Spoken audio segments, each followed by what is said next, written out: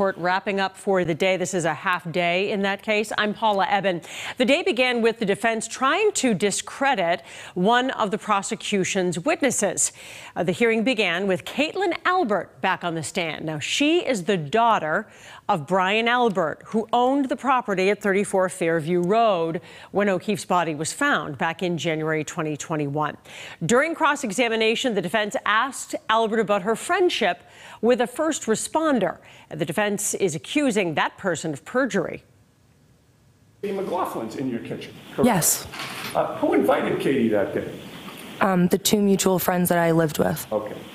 Certainly you didn't invite Katie, correct? I did not. Because you're not close friends with her at all, correct? I am not. You guys were teammates on the track or cross country team back in high school, correct? I don't recall that, actually. We could have been. I'm not sure.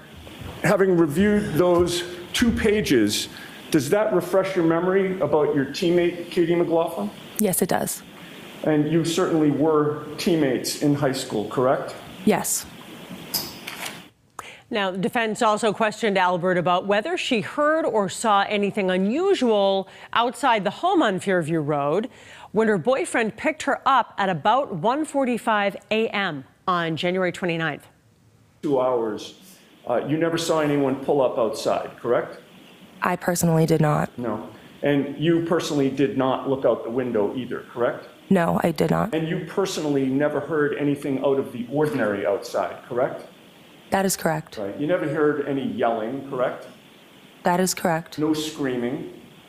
Correct. Nothing smashing into anything else. Correct. No revving of tires. Correct. No noises outside. Correct. Nothing attracted your attention. Correct. You never saw any vehicle backup lights. Correct. You never saw any red lights outside. Correct. We also heard from Caitlin Albert's boyfriend and 2 other friends of the family. One testified that she saw a, quote, black blob in front of the house while driving away. As you drive by home, what, if anything, did you observe? I did notice behind Sarah and Jen, I did notice something out of the ordinary, like a black blob in the ground by the flagpole. So, by the flag? It was pretty dark out, but the snow was kind of heavy at that point, so couldn't really see too much. But So the snow's coming down at that point? yes. And All right, let's bring in WBZ Chief I-Team Investigator Cheryl Fiandaca to talk more about today's testimony. In your experience as an attorney watching this, the cross-examination was definitely a little more intense today.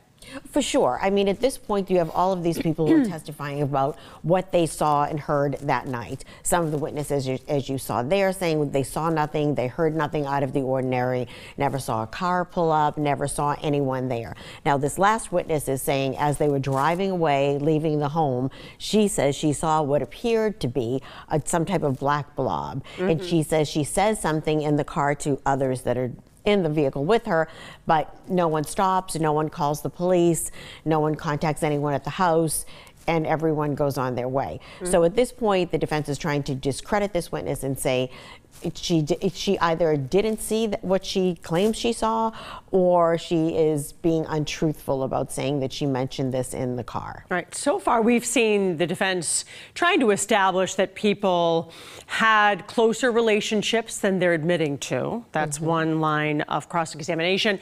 That people should have seen things like a black blob on the lawn, even if they say they didn't.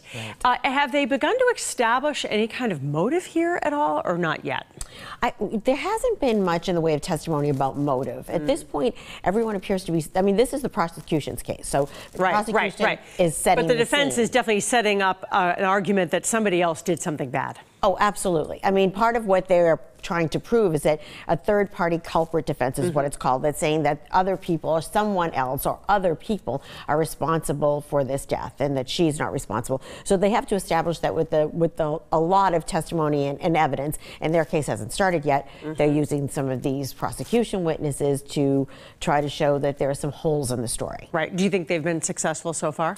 It's been pretty intense. I mean, you have a very sophisticated defense team, and these lawyers are very, very good, and they've done a lot of homework, as you can see. Yeah. All right, Cheryl Fiandaca, anything else about today that stood out to you?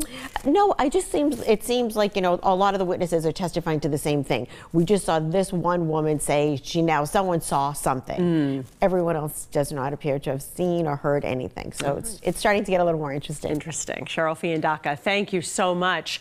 And so, of course, testimony is done for the day. Tuesdays and Thursdays are half days in this case. When court resumes tomorrow, of course, we'll be streaming the trial live right here on CBS News Boston.